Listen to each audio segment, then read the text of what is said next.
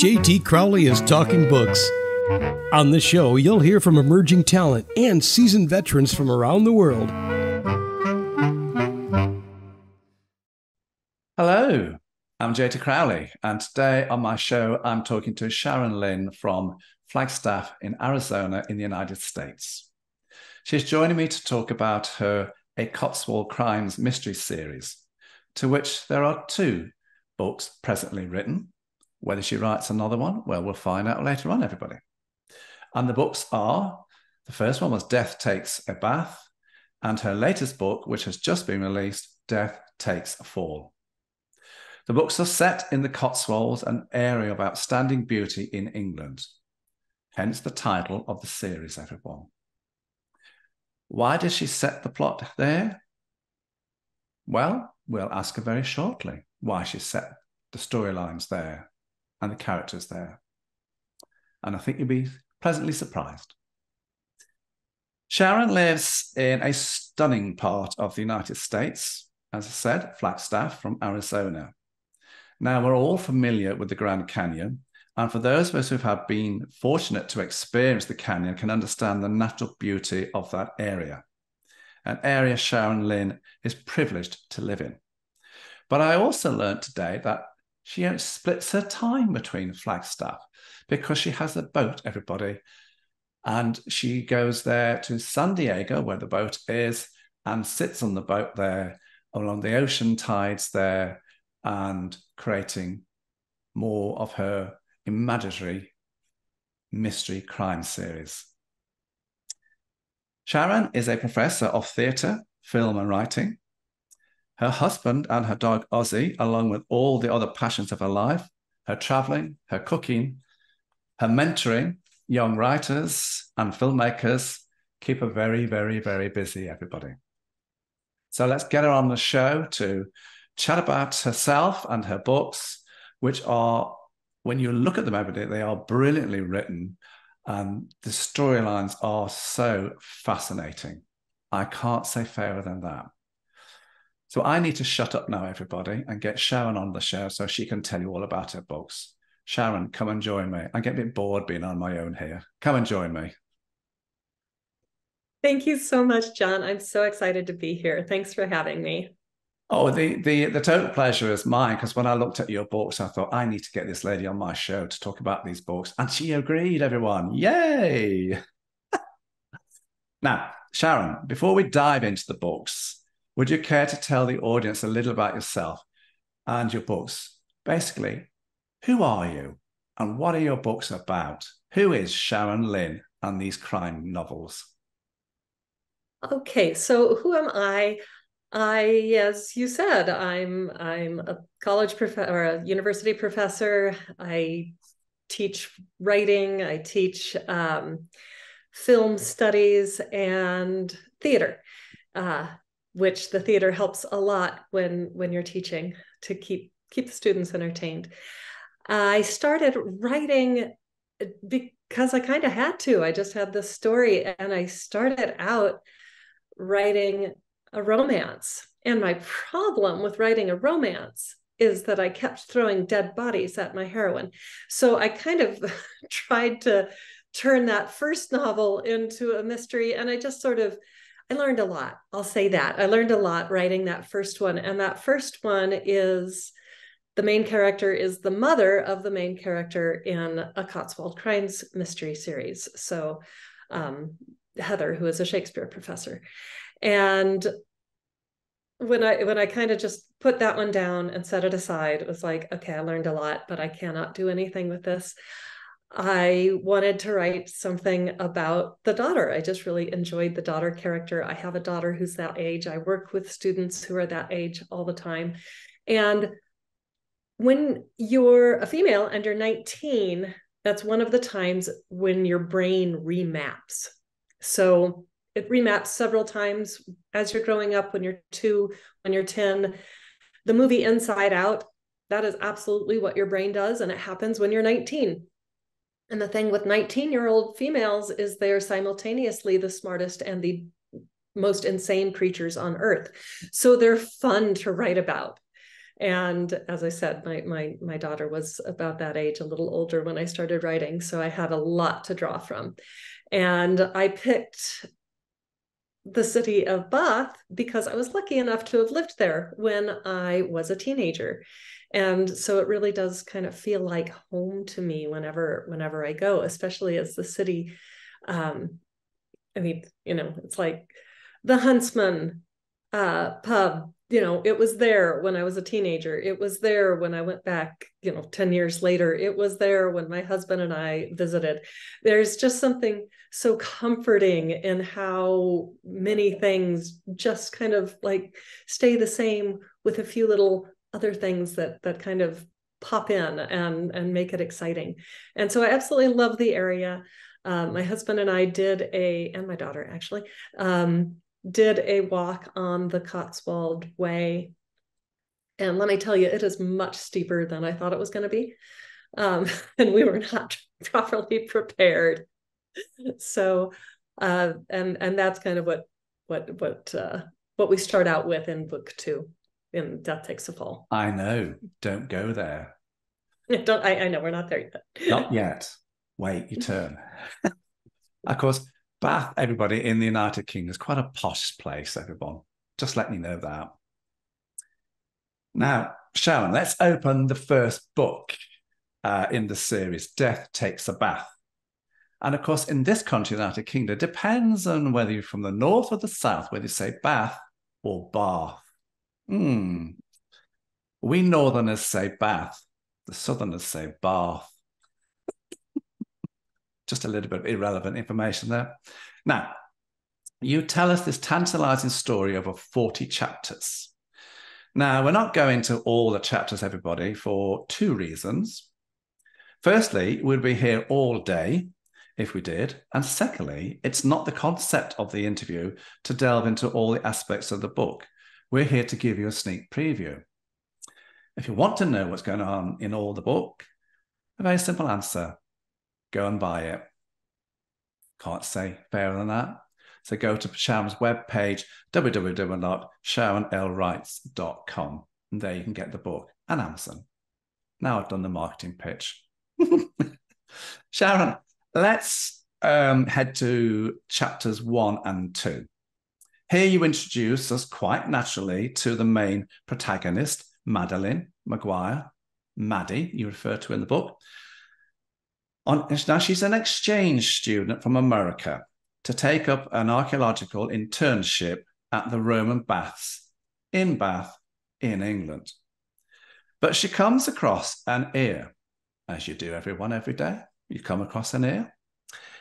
A human ear recently severed on her doorstep. And we also get to see here another dominant character in the guise of Constable Edward Bailey. He's introduced here. Now, is he an overbearing clod? Well, you need to read the books to find out and make your own mind there. So my question is to you, Sharon. Would you care to let us into the scenes in these first 2 chapters? But more importantly, why the opening storyline? Why the ear? Okay, well, a couple of things. This wasn't originally the opening of the book. When I first started writing it, I wanted everybody to experience that thrill that is landing in England and you fly over a castle, and it's just like the most amazing experience to do that. And I wanted to include all of that. And then you get there and everything's just a little off from where you expect it to be. The signs don't say exit, they say way out. And you're like, what's going on here? And then you get in a car or a coach or a bus and it's driving on the wrong side of the street and everything in your body wants to move it over to the correct side of the street. And I wanted everybody to experience that, plus the jet lag and the confusion. And my first 50 pages, I'll go ahead and admit it, 50 full pages was just a travelogue of landing in England and getting to Bath. And It was a lovely travelogue, but it was also boring and not the point of the story. The point of the story was the mystery. So I brutally excised all of that out and started with where the story starts, which is when she gets an ear delivered on her doorstep. And the ear is in a little cardboard box, and she has a rabbit at this house she's staying in, and the rabbit found the cardboard and chewed into it, and she thought, well, hey, it's mostly open anyway, I should open it the rest of the way. And that's kind of where our story opens. Her trying to figure out how to call 911, which in England is 999. It is. It's 999 here. And we drive on the right side of the road, the left side. I know. And the number of times, like, I've been there, and we do go back quite often. I almost went over every single time. I mean, you would think by now I would learn how to look the proper direction, but it's just so ingrained in your psyche to look, and it's opposite. And yeah, it's a dangerous country to step into, and that's part of what Maddie is experiencing, is that she's used to being the smart one, the pretty one, the one who gets whatever she wants, everything is easy for her. And she gets, and one of the reasons she wanted this internship is because they speak English in England. Well, English in England is very different than Southwest American, and she can't read people as well as she's used to, and she doesn't understand things as well as she's used to. And so it really turns her into a fish out of water kind of experience. And Constable Edward Bailey? Constable Edward Bailey started as just a hunky constable. He was just like, a good-looking guy. And I was writing it, and my editor was looking at it. She was like, he's boring. And I'm like, you're right, he is boring. And so I did what I always tell my students to do, and I filled out a backstory and character bio for him. And as I was doing that, his backstory just grew and morphed and became so fascinating. And it made him a whole lot more interesting. So he didn't need to be, just good looking. He needed to be somebody who understood that Maddie was smart, but he was also smart, so they could have a really interesting back and forth. And then also why he is such a firm rule follower, which comes out a bit more in the second book. So we've got a constable, a police constable, a hunky guy with brains. There you go. Yeah. Now, Sharon, let's move on down the book and have a look at chapters 9 and 10 to see what's going on in this section of the book, so that we can understand how far the story has developed so far, moved along, so to speak. Now, the chapters are headed up: the third discovery and the dead man. The Abbey clock tower has chimed 1. Maddie receives several emails from her father. You talk about a donation of £20,000. A dead man. There are bodies all over this book, everybody. A character called Simon. Now, he's a tricky character. A night. Bad publicity. Where are you taking us here? Because I thoroughly enjoyed this part of the book. That's why I said, can we talk about it? I am taking you down a rabbit hole. So it's one of those things where when you're first starting out and your first real job, when you're that age, between 18 and 25, that you realize that adulting is hard. And the thing that Maddie is experiencing is that she really, really, really wants to do well, but she's really bored. She's never had to just sit at a desk and file all day. And so she keeps getting distracted and looking at things. And she finally decides, okay, I'm going to go ahead and I'm going to just file the heck out of these things and I'm going to do it well.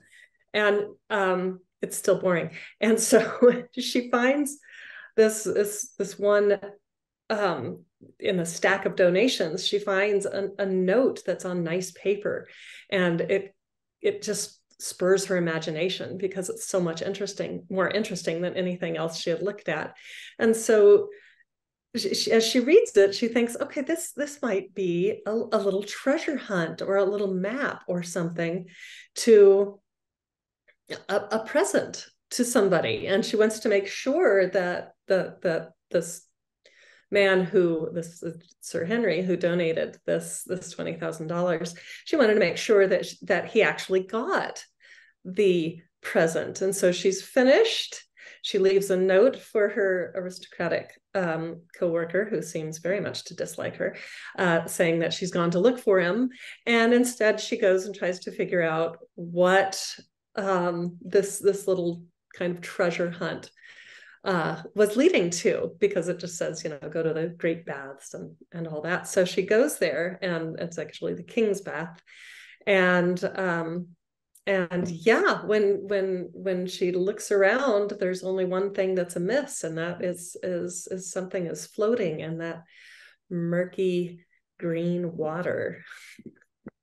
And so she has to touch it. She's such a naturally curious person. And that's, when we find another body. Another body, everybody. And that aristocrat is Simon. Just dropping a hint, everybody. And as I said, he's a tricky character. My opinion. Let's spin the wheel again, Sharon, and land on chapters 22 and 23. Dinner with Simon. And the station.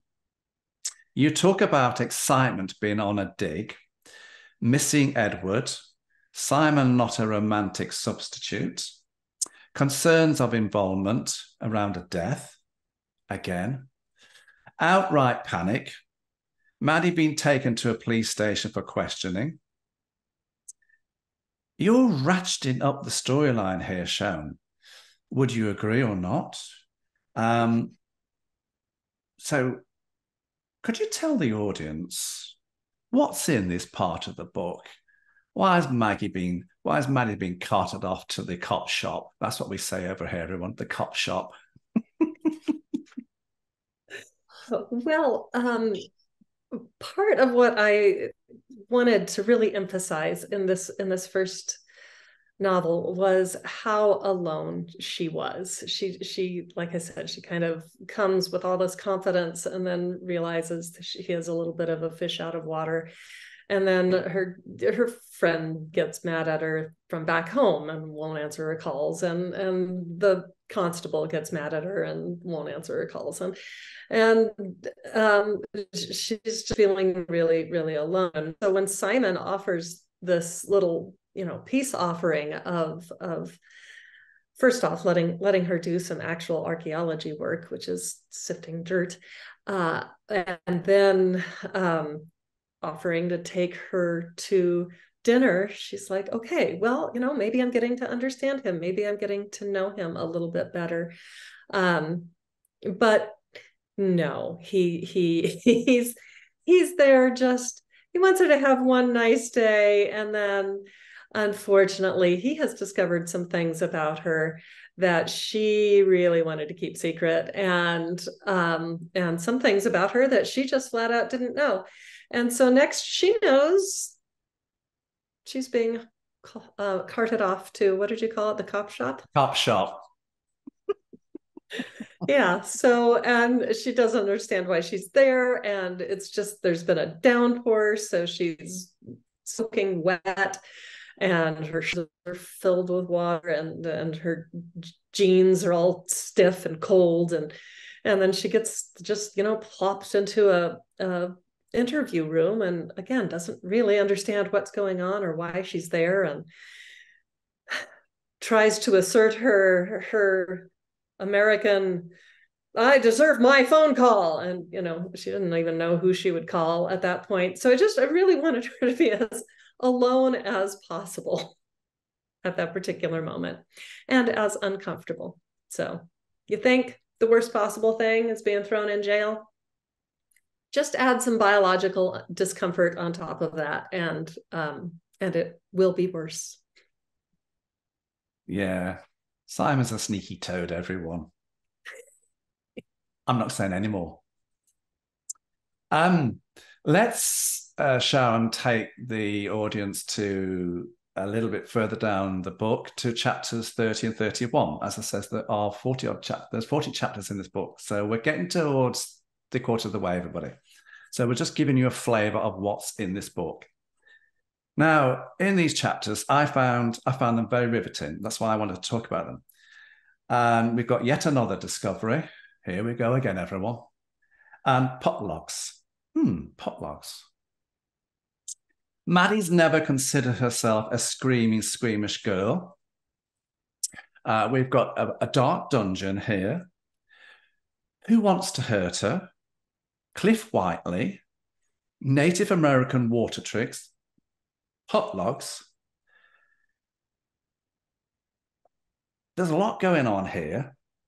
And I also want to know is, what's Simon up to? What's his game plan? These are very busy chapters. And I think you are setting the reader up to reach the final line. Am I right? You are indeed right. These two chapters are Maddie's darkest hour, which on every hero's journey, they have that moment where everything is wrong, and it really doesn't look like there's going to be any way for the hero to survive. And that's where these two chapters are, and they are literally dark because she is, as you mentioned, kind of sealed into a room, and it's quite dark, and she doesn't know what to do. And as she's figuring things out, because what else are you going to do if you're sealed in the dungeon? You got to figure something out. She's making more and more discoveries. So, she might not be alone, and some of that not aloneness might include a body, because it smells really, really bad in there. And she uses her knowledge of Roman architecture to kind of help plan and figure things out. So she does come to that.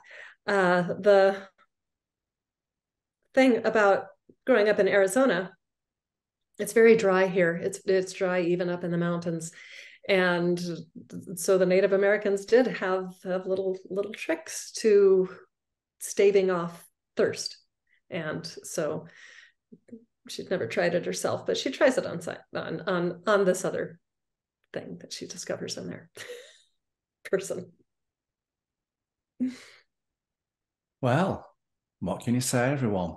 I think what we better do now, Sharon, is move on to book 2, so that the audience can find out what you've got installed for them in this book. More bodies, everyone. Now, the second book, Sharon, Death Takes a Fall. Did you enjoy creating the storylines with this book? Did I enjoy it? I loved it, actually. I had such a good time with this. First off, as I mentioned before, we have walked part of the Cotswold Way.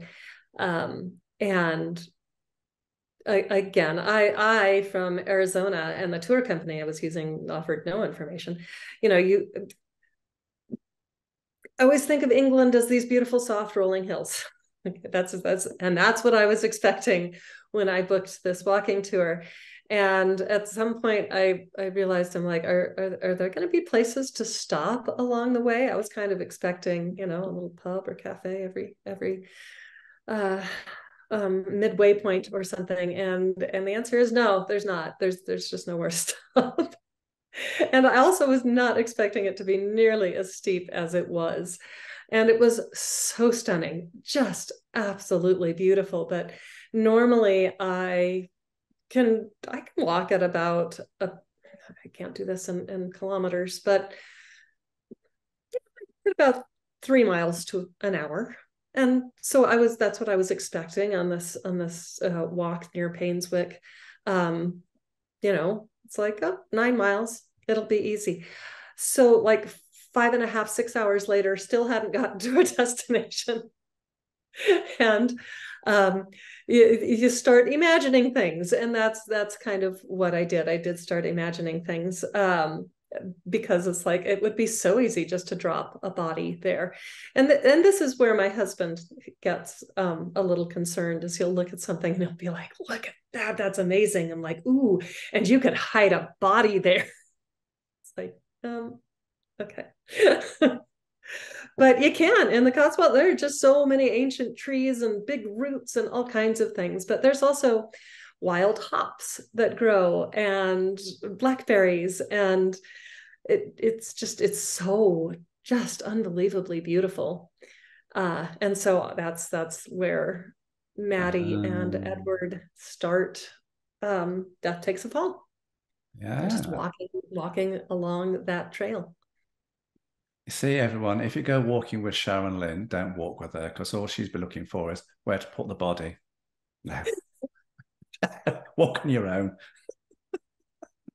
Now, this book has 43 chapters of twists and turns and all sorts of goings on. Again, let's have a look at some of the chapters and scenes to tempt the audience. Let's have a look at the first 2 chapters, which you head up, the first discovery, and old Nigel. I liked old Nigel. You start this book off with Maddie falling down a cliff. Here we go, everyone. Hiking with Edward, on the Cotswolds way. What a surprise. Old Nigel, the horse, is involved here. And we have a naked, I'll start that one again. And we have a dead, naked woman. As you do as you walk along the Cotswolds way. Where are you taking us here with this storyline? And is this the powerful start you intended to kickstart this second book off?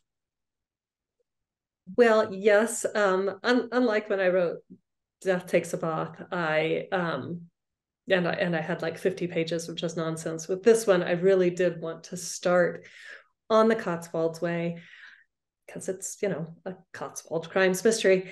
And I wanted Maddie's inexperience with the escarpment of the Cotswolds.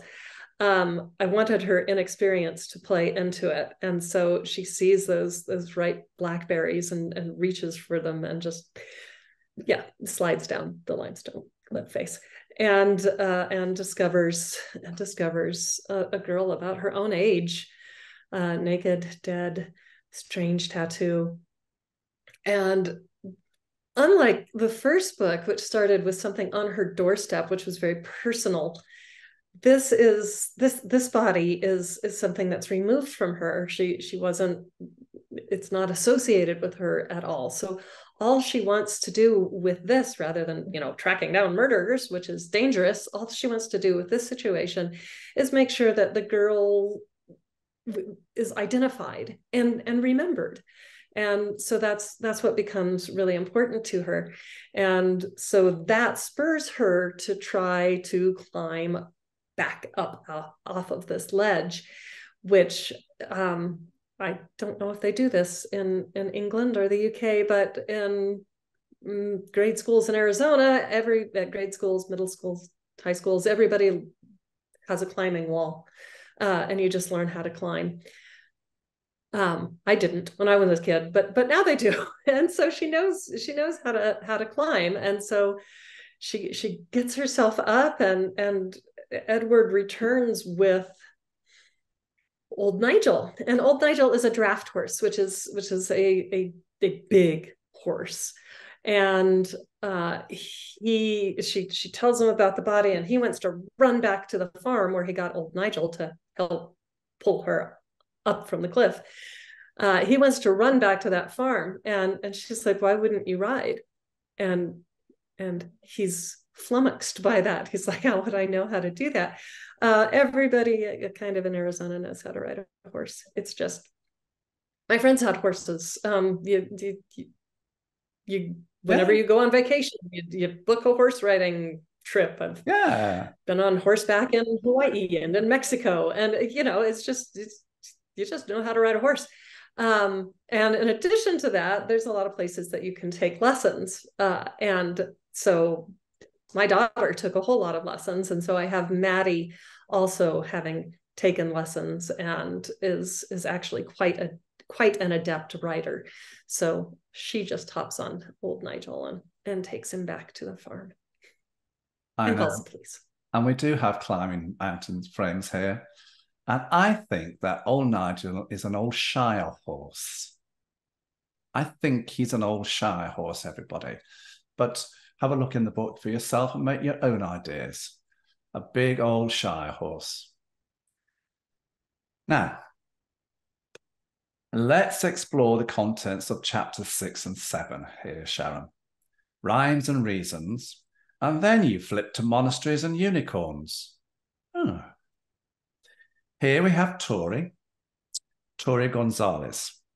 In the storyline, he's a longtime friend of Maddie's from school days. Now, my understanding is that Tori is a gay character, and they're chatting online. So that's one story that you are talking about here, and you're taking the readers to. And then you flip to the next scene to monasteries and unicorns. And I thought, oh, this is an interesting spin on the books here, from going from one little storyline to something completely different, but yet you link them up. Would you care to comment? Well, I love the character of Tori. She's sort of an amalgam of all of my daughter's friends.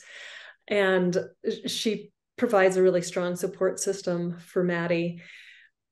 And in addition, she has a whole lot of questions about all things religious because her abuela, her grandmother, insists that if Tori get a degree in religious studies, her grandmother will pay for her apartment. And so she thinks that's totally worth it. So she's always calling Maddie and saying, okay, people at the Bath Abbey, which is just a stunning building, stunning place to visit. I love it there.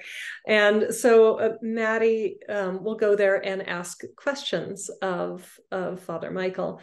And so this time, Tori's asking her to find out information about a couple of nursery rhymes and the dissolution of the monasteries from Henry VIII.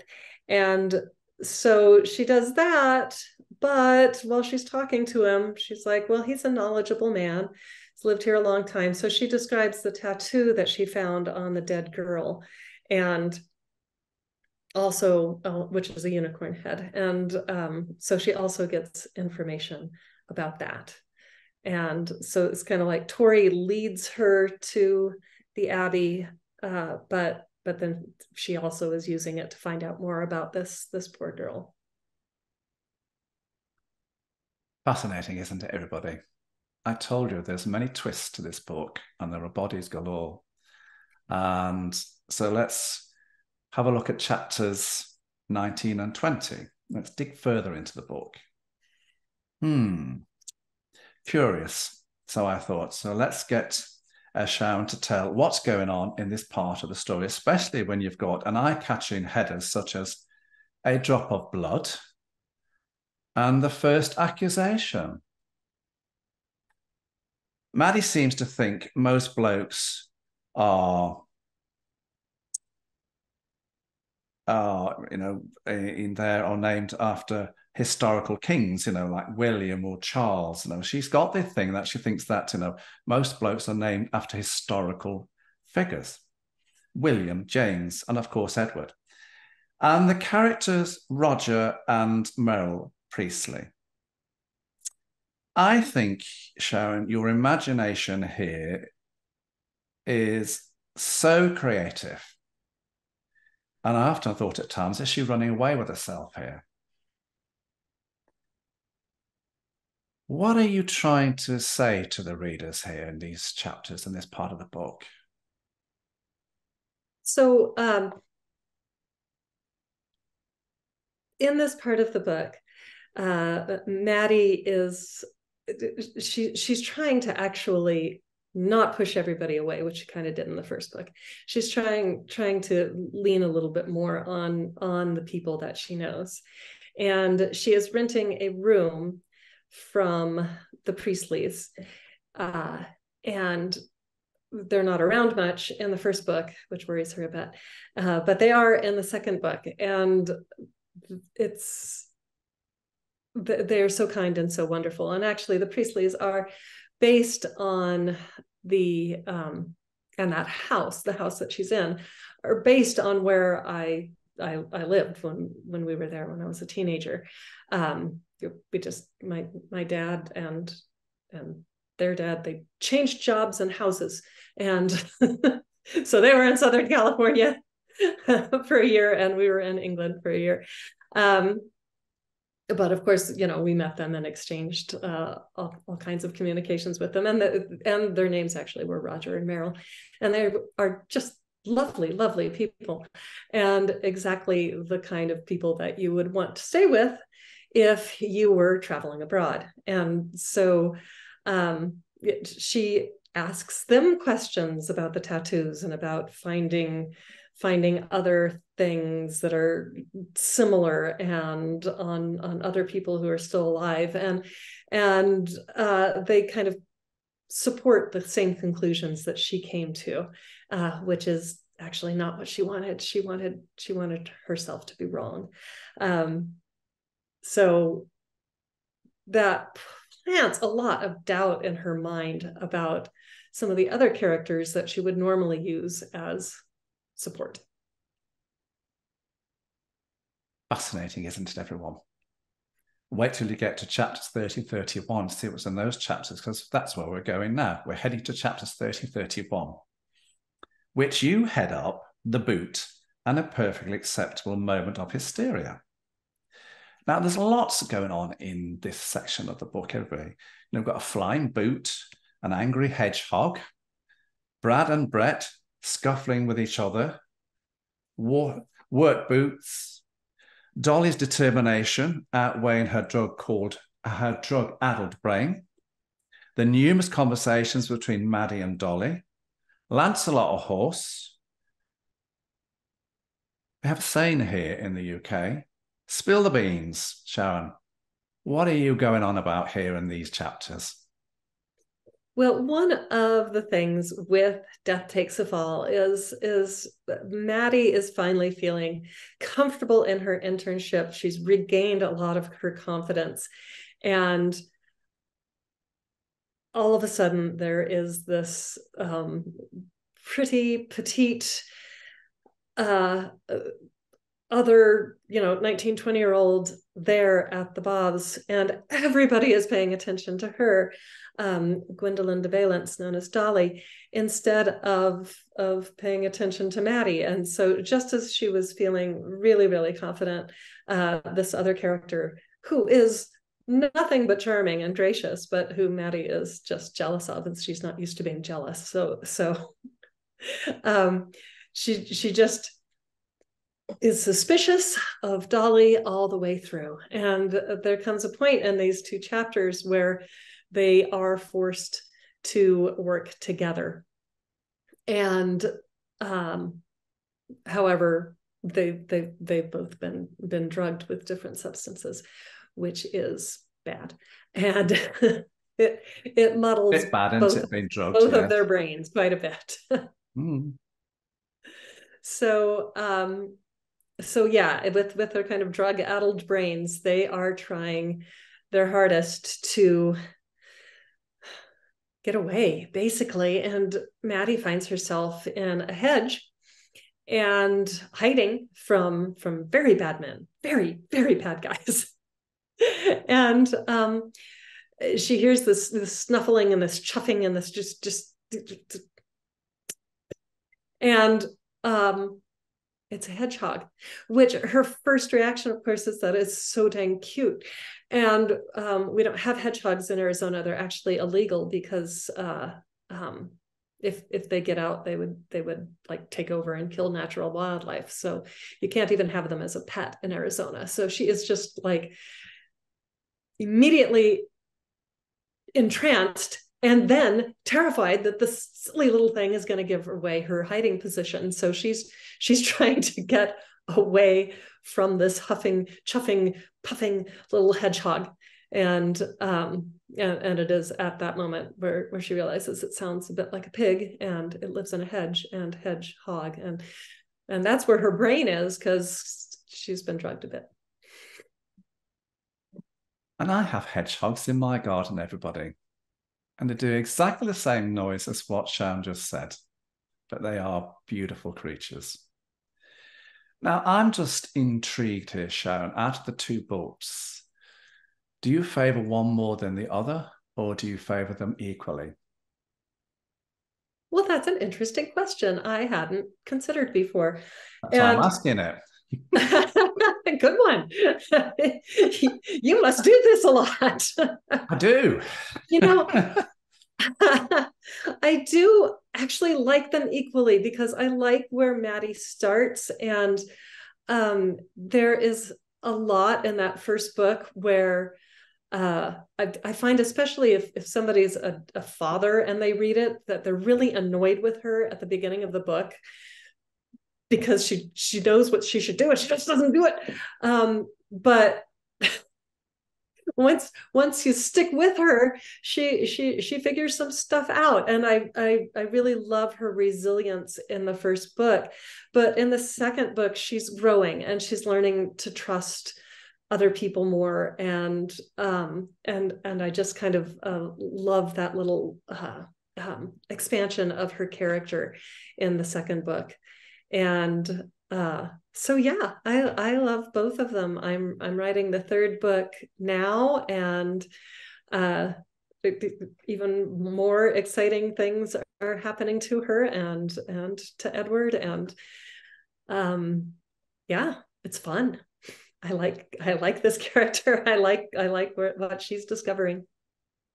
So I was going to ask what's next coming down the line with regards to writing books, but you've preempted me there. So what can we expect in the third book? Just give us an idea. Apart from more bodies. All right. So yes, the third book, as I said, is being written now. And I did just sign a contract for books 4, 5, and 6. So it will be a good, hearty series to dive into. Book 3 will be out in December of 24. And every year after that, for the ones after that. And it's called Death Plays with Fire. And this takes Maddie deeper into the Cotswolds, into Chedworth, which is the best preserved Roman villa in England.